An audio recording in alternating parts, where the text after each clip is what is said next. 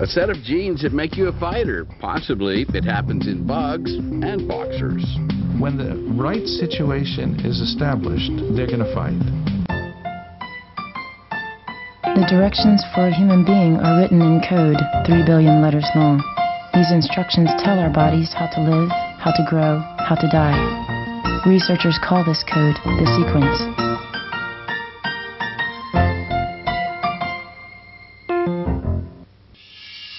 Welcome to Secrets of the Sequence. Bob Lucky Severson.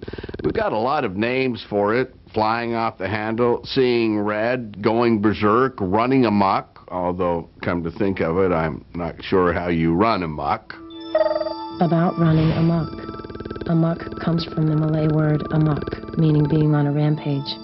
It dates back to the 16th century and the first contacts between Europeans and the Malaysians. One suspects the accounts of this phenomenon may have been melodramatic and culturally biased. Our electronic encyclopedia is supposed to fill in only background information, but it seems to be developing a mind of its own. The question is not about the meaning of amok. It's whether or not there are genes responsible for aggressive behavior. Whatever aggression is, we know it when we see it. Mike Tyson earlier this year at a news conference announcing his upcoming fight with Lennox Lewis. This dust-up may have been staged, but Lewis says he came away with tooth marks in his leg.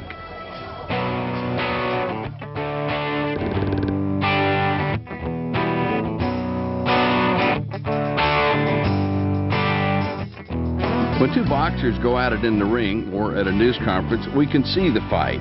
What we can't see are the physical and chemical changes taking place in the fighters' bodies and brains, the chemistry and genetics of aggression. We want to understand how a complex behavior like aggression is brought about by the nervous system of organisms. To avoid the problems inherent in studying human fighters, he looks at aggressive behavior in animal models, especially in lobsters.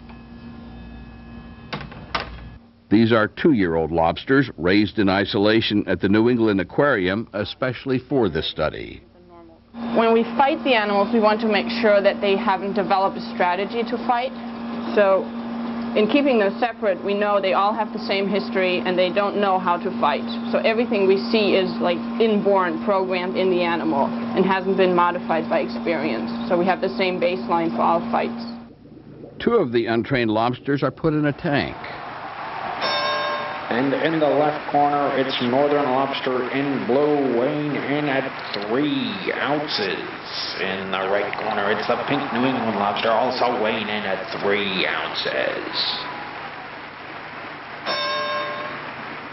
When you take this divider out, there's a new territory for them to explore, so they start exploring it.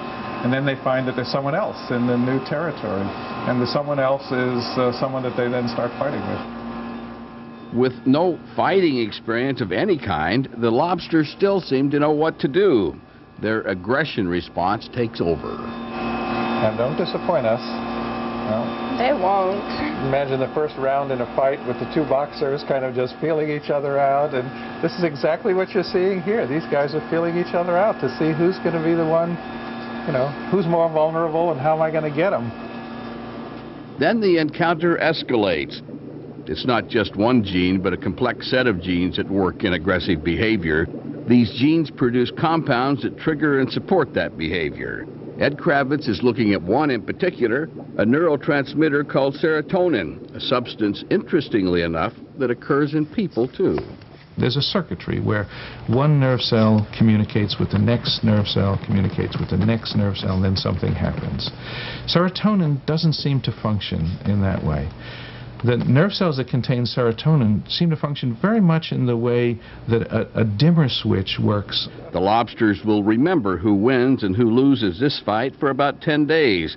If they meet again, the loser will back away. If a lobster loses a lot of fights, it can develop a loser mentality and refuse to fight with any animals. Inject serotonin into the loser, however, and the fighting instinct is aroused again. The nerve cells of lobsters are big enough that Kravitz can study the chemistry and physiology of aggression.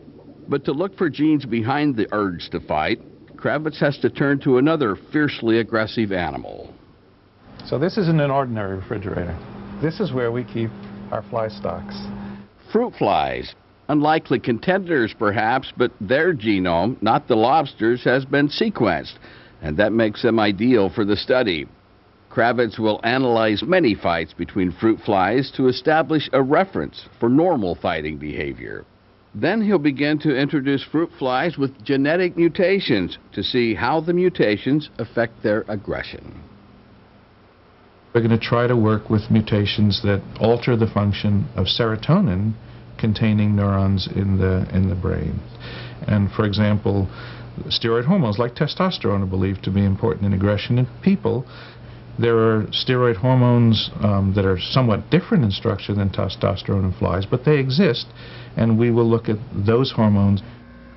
Students Selby Chen and Ann Lee are the fight promoters and keep track of the fight data. Lost its interest. They set up a kind of ring for the fly fights with special lighting, a cup of food, and a female to fight over. It's like a prize fight, except the flies don't get names. So they get stuck with names like Yellow 1, Yellow 2. Well, we didn't want to become too attached, because they are going to die. So if we name them, it creates a bond that is very hard to dissolve. Like the lobsters, these flies have never seen another fly. But when the right conditions are present, they know what to do. You can do it, we know.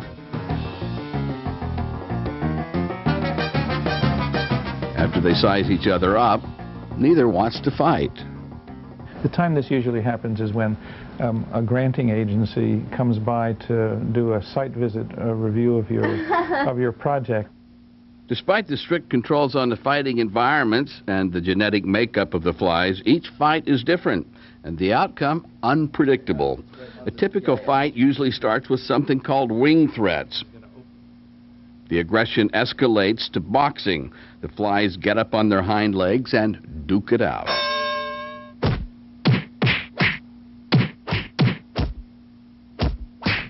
When the right situation is established, they're going to fight. So it's a situation-specific behavior that's assembled by putting together circuits of neurons and by hormones being released that are going to impact on those circuits of neurons. In human beings, we don't anticipate that anything very different is happening. What we're going to do with that information, how far we can extrapolate that information, we don't know at this point. But having some insight is better than having no insight in this situation. One of those insights is that fighting behavior in all species of animals involves the same components. Dr. Kravitz and his colleagues list 3 stages of aggression in lobsters and fruit flies. 1. Limited aggression, where weapons are displayed and the fighters bump each other. 2. Mid-level aggression, with much pushing and shoving. 3. High-level aggression, slugging it out. There is also a final stage where the loser stops fighting and the winner displays his prowess. These stages may seem familiar to humans who have seen a barroom fight or a boxer's news conference. The Secrets of the Sequence teaching materials were developed at Virginia Commonwealth University with funding from the National Academy of Sciences and the Pfizer Foundation. The original public television series, Secrets of the Sequence, was produced by Ward Television with funding from Pfizer, the Pfizer Foundation, Oracle, and the Council for Biotechnology Information. Special thanks to member institutions of the series advisory board, consisting of Virginia Commonwealth University, Harvard University, University of Wisconsin, University of Michigan, University of California at San Francisco, and the MRC Laboratory of Molecular Biology, Cambridge, England.